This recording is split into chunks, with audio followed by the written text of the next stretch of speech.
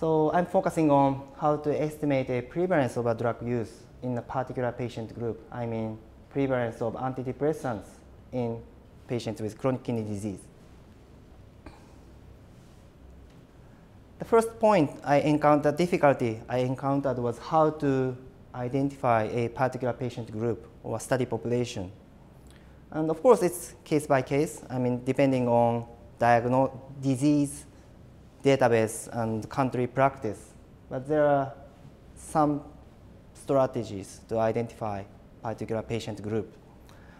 And in the case of chronic kidney disease, diagnosis is kind of notorious for its low sensitivity. So if available, I wanted to use these biochemical information such as blood test and urine test. And my decision was blood test. And I didn't decide to use urine test, mainly because, of course, urine test is very attractive to identify proteinuria. But I found that the testing rate of proteinuria was less than 20% in the UK general population by primary care physicians. And another difficulty was there was no way to differentiate proteinuria by infection and proteinuria by kidney disease. So urine test may be conducted at the time of urinary tract infection. So there could be misclassification of proteinuria status. So considering the possibility of misclassification and missing data, I decided not to use urine test for my research. And this is a kind of criteria, established criteria internationally, CKD criteria 2002. And my research study population is equivalent of eGFR, estimated glomerular filtration rate, calculated by serum creatinine results, equivalent of stage 3 to 5. So my research focus was this patient group among CKD. And these days, more sophisticated CKD classification is proposed. And according to this classification, my study population is, this row is based on blood test, and the column is based on urine test. And my research was focusing on this group. And these days, reviewers tend to ask, how about microalbuminuria or urine test? But it's very difficult to adjust or identify urine results in UK primary care data or in many primary care databases in which, unless urine test is very common by primary care physicians. So that's a reality. And this is a common trajectory of kidney function decline over 10 years from 2004 to 2014. And in real world data, blood tests may be conducted at the time of acute illness, infection. So in that case, patient kidney function may be temporarily dropped, named acute kidney injury. So to reduce a possibility of chronic kidney disease and acute kidney injury, I needed 2 kidney measurements to identify CKD population, to exclude patients with AKI, acute kidney injury. So by graphical representation, I included, so patients measure their kidney function at different timing. And at the second time, eGFR less than 60 was observed. I included each patient into CKD cohort and established a kind of CKD cohort in my study. Okay, as such, among 4 million patients registered in CPRD between 2004 and 2014, aged 18 or older, I identified 260,000 patients with CKD stages 3 to 5, accounting for 6.5% of the general population. And I confirmed that this is generally representing the UK CKD population because I compared these patients with nationally representative statistics as a validation study, Health Survey for England. So you can see this is women, but man was similar. So by age, the prevalence of CKD was very similar between the databases. So by doing this kind of validation study, you could make your research more variable. Okay, so by identifying CKD population, the question was what is the prevalence of antidepressant use in CKD? But the second difficulty I encountered was at which point should I define prevalence? So prevalence is generally defined as number of people with a drug divided by total number of people at risk in the population at a specific time point.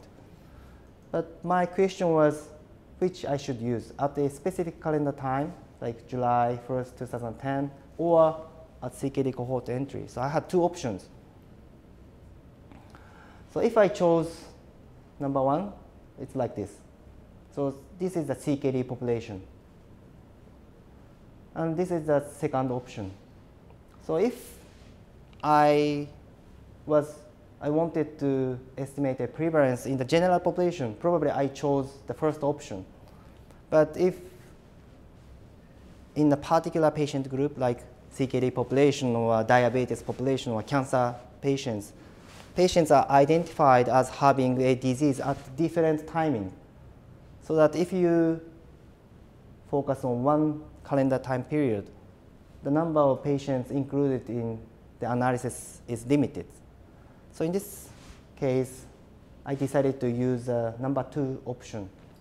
So I looked at the prevalence of antidepressant use at cohort entry for every patient. And I looked back 6 months according to previous studies using UK data to identify prevalence of antidepressant prescription.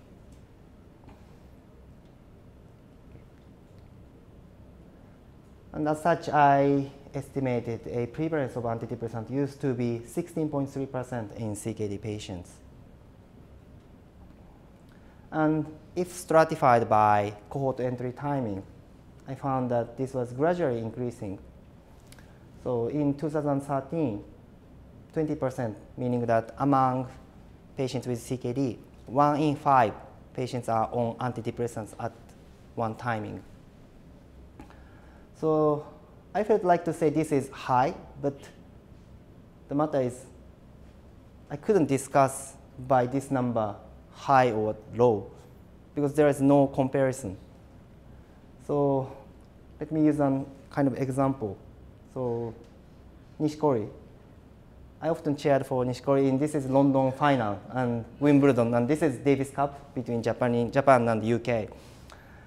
And people often say that Nishikori is smaller than other players like Roger Federer. But my impression I saw him in Wimbledon was he's quite tall and taller than other Japanese. So what I mean is the comparison, totally matter of comparison, whether or not this is high or not. So I needed to make an appropriate comparison group. So what I did was I had 4 options. So one, all the others in CPRD. And the second option was random sample from CPRD. And the third option was Asian sex-matched patients. And number 4 was propensity score matched patients. So first, I felt like to choose number 1 or number 2. But what I found was the Asian sex distribution was quite different between the groups. So if I chose number 2, maybe it's nothing different from comparing older people and younger people about antidepressant use. So I needed to use Asian sex-matched patients without CKD. And the fourth option may sound attractive because by propensity score matching, you can select patients with similar backgrounds as patients with CKD.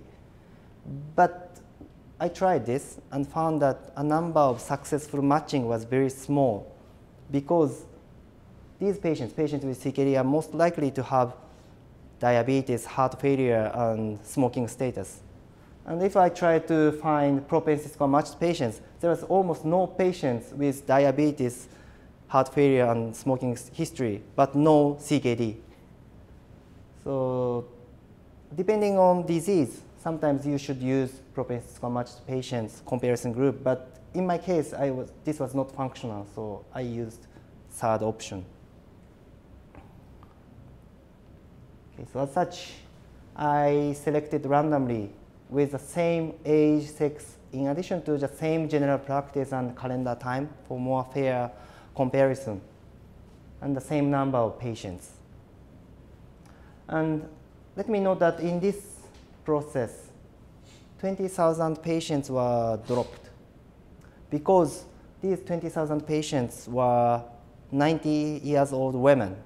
So most of them had CKD. So I didn't find any comparison group from this population. But I mean, for prioritizing fair comparison, I dropped these 20,000 patients and then compared this group and that group. Okay, and this is kind of graphical presentation explaining the same. So this is CKD cohort, and I selected randomly a patient with the same age and sex at the same timing of cohort entry and made a comparison group or no CKD cohort, and then compared prevalence of antidepressant use between the groups. And this was 16.3%, as I said earlier. And a comparison group, this was 11.9%. And stratified by timing of cohort entry, the association was nearly parallel over time, so nearly 1.5 times always. So now I would conclude that more confidently that patients with antidepressants, the prevalence is higher than the general population with the same age and sex in the same GP practice. Okay, so do you have any questions?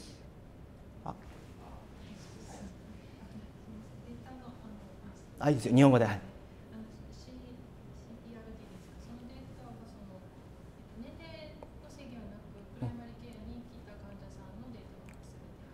そうですね、はい。一応97%が、一応イギリスの中でレジスターしていて、で、拒否すれば、いわゆるオプトアウトシステムって言って、拒否すれば、除かれるんですけど、それは、レスザン 5% とか少ないと言われていて。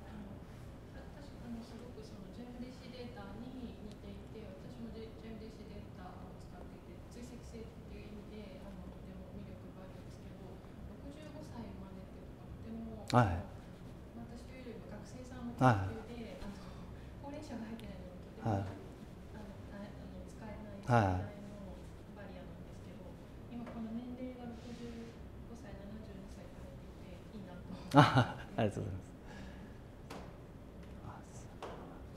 My question is, how many patients have the result of blood test of, for example, SMGFR among the patients the diagnosis of CKD? Okay. So, I found that diagnosis was not very useful because patients with CKD diagnosis almost always had creatinine results then in their record.